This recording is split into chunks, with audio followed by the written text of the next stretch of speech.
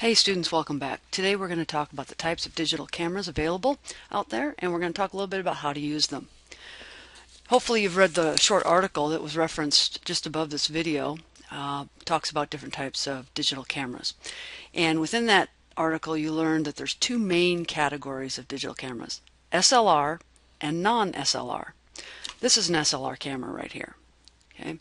What does those letters SLR really mean? They stand for single lens reflex. In a single lens reflex camera like this, the image comes into the main lens and then comes up into this area up in here where there's a series of mirrors. That image comes, bounces off the back, up, and into this viewfinder. So in a sense, there's only one lens on the camera. It's a single lens. And the lens that you're using to view the image here is the same lens that you're looking through when you look through this viewfinder back here, or the LCD for that matter. There's only one lens on the camera. There's real advantages to that because what you see in the viewfinder is what you're actually going to get in your finished video. A non-SLR camera, on the other hand, such as this point and shoot camera here, there's actually a little viewfinder lens up here that you're looking through, but the picture is actually being taken with this lens here. So there actually are two lenses. There's not a single lens, and that's what that means. So better cameras, more expensive cameras are SLR, single lens reflex cameras. It's kind of interesting in these types of cameras, if you take off the lens and you look in there, I said there was a series of mirrors, you can actually see the mirrors back in there, and when you push the shutter, that mirror pops up, gets out of the way for just a split second, and that allows the image to be rendered on the image capture device in the back of the camera, and then it pops back down so that you can see through the lens again. Single lens reflex, that's the reflex part. The reflex is when the camera lenses, or mirrors I should say, pop up out of the way for just a millisecond so that the image can be recorded. So an SLR and a non-SLR camera. Alright, within that non-SLR camera type, there are a variety of different cameras that you can choose from. For example, I have a camera right here, right on my phone. And it's amazing now because these cameras are getting to be quite sophisticated. You can see here I'm looking at myself with my camera. And if this is the only kind of camera you have for this class, it'll work. Okay, use what you have.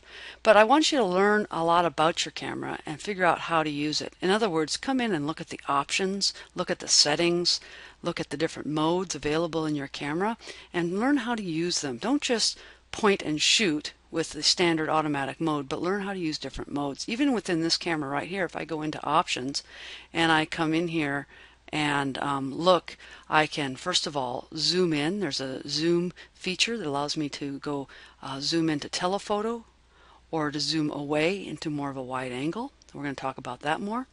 And within the same camera, I can also change the mode so that I can be, for example, turn this around, I can actually use a portrait mode in this little simple camera on my telephone. And so for this first lesson we are going to be using and making portraits, and so you're going to want to find a portrait mode if you have one on your camera.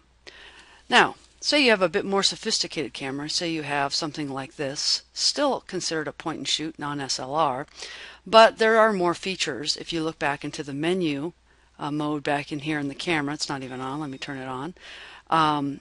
You have menu items back here, menu buttons usually that you can press and change different features on the camera.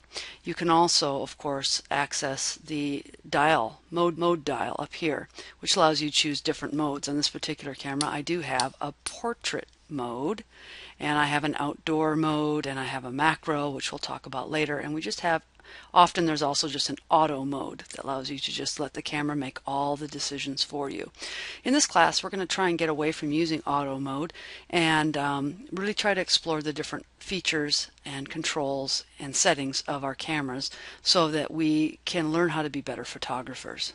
In other words, we'll do the thinking instead of letting the camera do the thinking for us. That's where we want to go in this class. Now, if you have a nicer camera available to you, any kind of SLR, you'll definitely want to become familiar with the settings on that. It also has some kind of dial mode up here, mode dial up here that allows you to change from automatic to different modes, even a manual mode where you set everything yourself.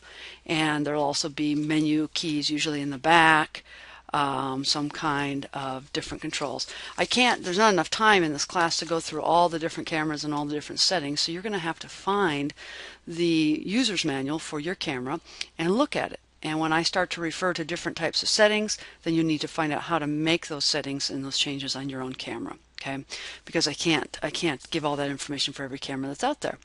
But if you don't know where that manual is, find it on the website. Go to the manufacturer, download the user's manual for your camera. I'm sure it's out there somewhere. And just become really familiar with your camera, whatever type you have.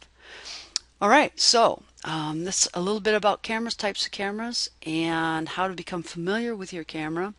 And in the next few lessons, we're going to be exploring these different features and using our cameras to take lots of great pictures. Our first unit is on portraits, and so you'll be taking lots of pictures of people. Let's get started.